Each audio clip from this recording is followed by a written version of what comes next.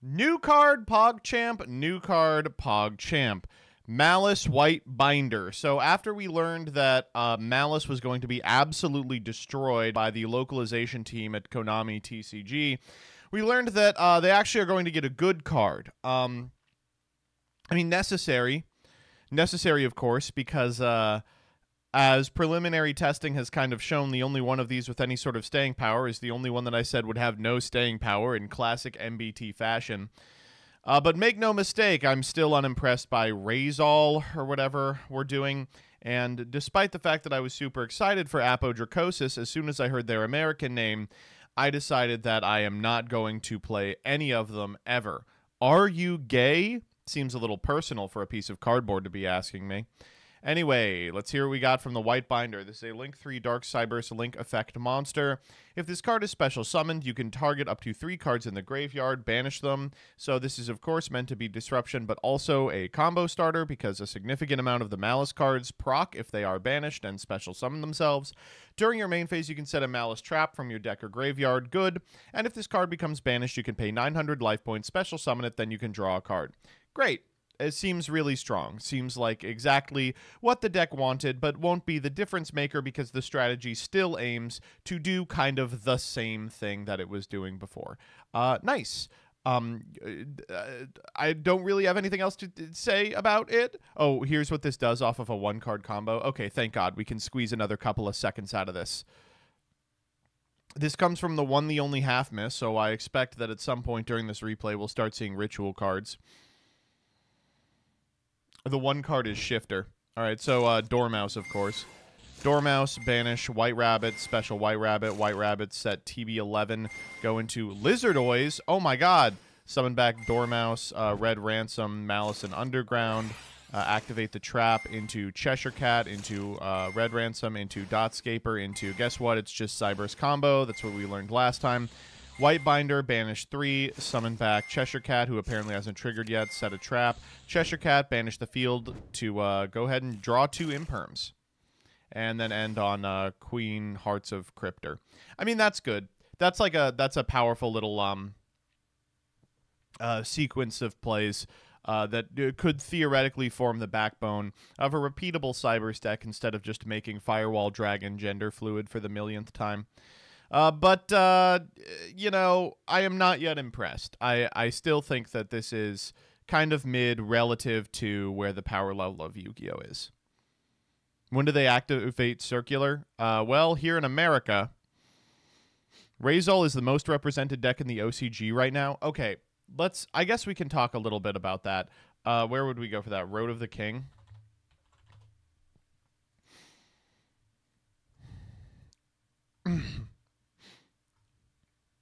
Oh, clearly not. Because this came out today, and I don't see anything. Wait, where's the... They don't have a new post for it? Will someone link me the thing? I've seen, like, a pie chart.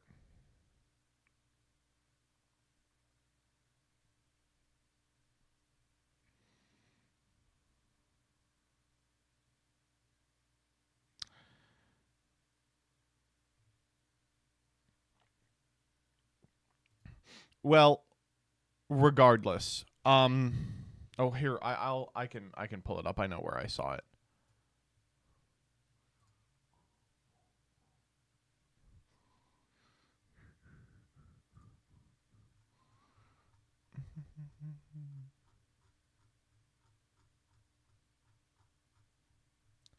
Just got to get all the way up, baby. No, perhaps not.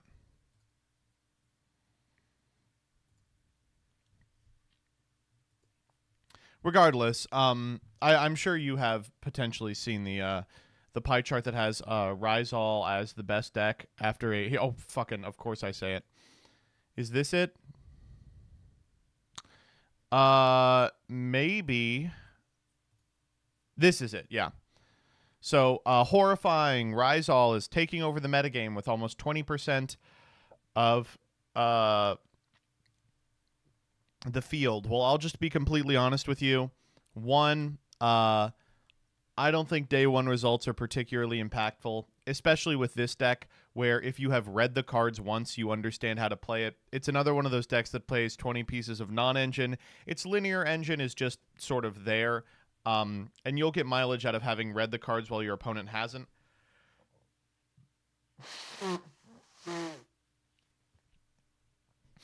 Two is that the OCG metagame is maybe the most frustrating metagame of anything I have ever encountered. A world where Tenpai Dragon is like the second best deck. I really do not. I believe any deck that has a reasonable game plan would be able to take that metagame by storm. And three, this is 2 days worth of reporting. It's the 24th and the 25th.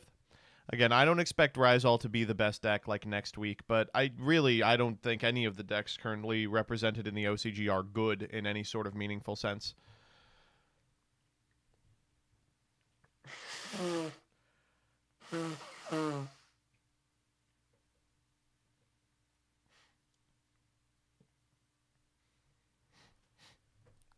Are decks being on so much non-engine and OCG thing, or is that just how decks are built now? That's how decks are built now. Decks are being built from the ground up to have 12 total playables within an archetype, and then you just fill the rest with, if you could play Shifter, you play that. And then if you can't, you play Charmy, Fuaros, Maxi, Ash Blossom, Imperm, Veiler, Mourner, Bell, Bestials, and that's Yu-Gi-Oh, baby.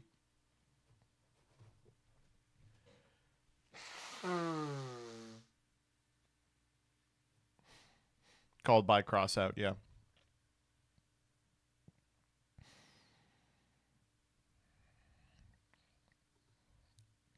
They build archetypes that way because of the Max C tax. I don't think that's true. What about Maxi prevents them from putting, like, a deck that requires a bunch of main deck investment into the metagame, you know? I'm trying to think of the last, like, decent deck that wasn't like that. Labyrinth, maybe?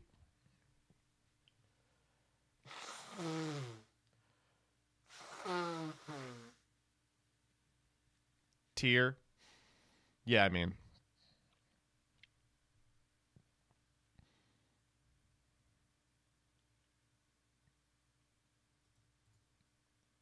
Branded is like that. You're right. Branded is not a compact. Although first wave branded people were playing just 9 branded cards. They were like, woohoo.